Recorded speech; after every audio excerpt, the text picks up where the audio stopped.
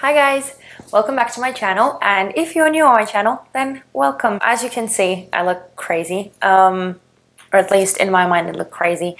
So today's video is a kind of a special one because it's a beginning, hopefully, it's a beginning of a series. I do not consider myself to be an artistic person whatsoever. I usually think of my channel as something that is targeted towards the average consumer, everyday makeup user, people who maybe struggle with their makeup a bit and they could use a few tips and tricks here and there, and that's what I aim to do on my channel. I am not a makeup artist by any means, so that's why this was kind of a weird concept for me at first.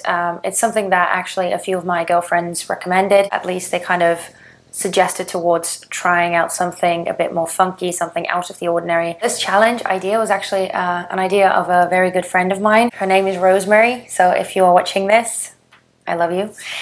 So she was the one who actually said that I should try and start like a new series where I push myself out of my comfort zone and try and do looks that I do not normally create and that people don't normally wear. That's why I decided to call it a fantasy makeup challenge. I created this look with the Jaclyn Hill and Morphe palette. So the fantasy series idea was actually a really good excuse for me to play around with the Jaclyn Hill Morphe palette some more and dive into those really colorful eyeshadows. And hopefully, if all goes well, I will come up with more sort of crazy, I wouldn't call them crazy, but you know, just kind of non-wearable looks. Hopefully you guys will like watching them, and that's it. So the super long intro, as per usual, is officially over now. If you want to see how I did all of this, then just stay tuned.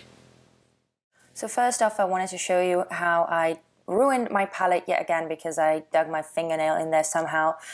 And now it's ruined. But anyway, so the first shade that I'm going in with is the shade Silk Cream. And all I'm doing is I'm just running it in my crease, really blowing it out, kind of putting it everywhere. And then the next shade is Royalty, which I am at first very lightly putting down, just like a very sheer wash of color because I want there to be a gradient effect. And I just tried to make it a bit, well, a bit easier to blend out in the end. So I went in there with a very light hand at first and went back in with the fluffy crease brush just to diffuse the edges even more and make it look more seamless. And then I really packed on the color with a more dense brush, and all I'm doing is I'm kind of outlining my normal crease shape. So yeah, it just kind of follows the natural crease shape of my eye. And then I'm going back over the whole thing with a fluffy crease brush just to, again, smooth out the edges.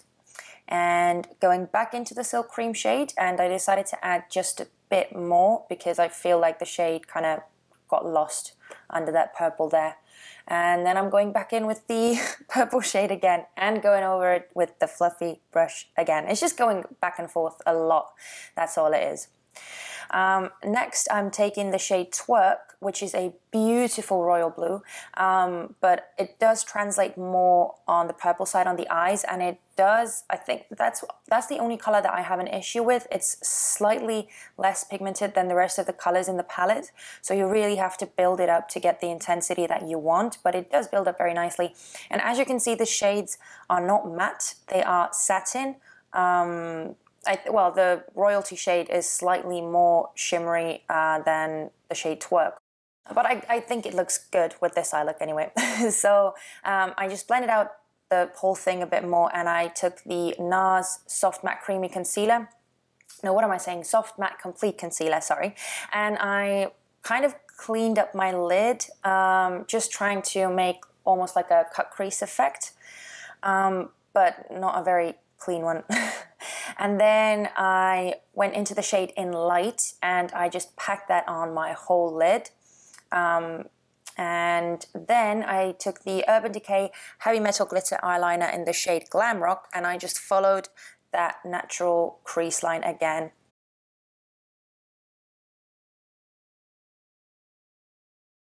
And then I took the Rimmel Glam Eyes liquid liner, and all I did was that I outlined my lash line and created a tiny, tiny, tiny, tiny wing, which you can barely see. It's really, really tiny because, well, honestly, there wasn't that much space left, so that's just all I did.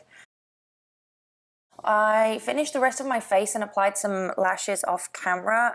All the details will be listed down in the description box of the products that I used, so just make sure you go and check that out if you're interested. And then for the lash line, for the lower lash line, I used the shade Jada, and I went in with the Catrice 18-Hour Colour&Contour Eye Pencil Up in the Air. No, what am I saying? In the shade Up in the Air.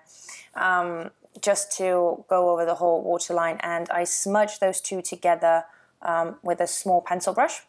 And then I took the shade Pool Party and applied that only in the outer parts of my lower lash line, kind of where the eyeliner, the black eyeliner goes, just smudge that under there. And then I took the shade Beam, the one that I ruined, and I put that in the inner corners and on my brow bone. I took the MAC Full/Extreme Black Mascara and went over my bottom lashes. You guys already know it's my favorite one for the bottom lashes. Last but not the least, I took the Anastasia Beverly Hills Lip Palette Primary Color number 5, the blue one, and I just, yeah, colored my lips with that because I thought it'd be a cool contrast to do, you know, with this kind of eye look. So that's it, guys. This is the mermaidy, or at least I feel it's a mermaidy look that I created. I really hope that you liked it. And if you did, then please don't forget to give it a thumbs up and also subscribe to my channel. And I will see you guys in my next video. Bye!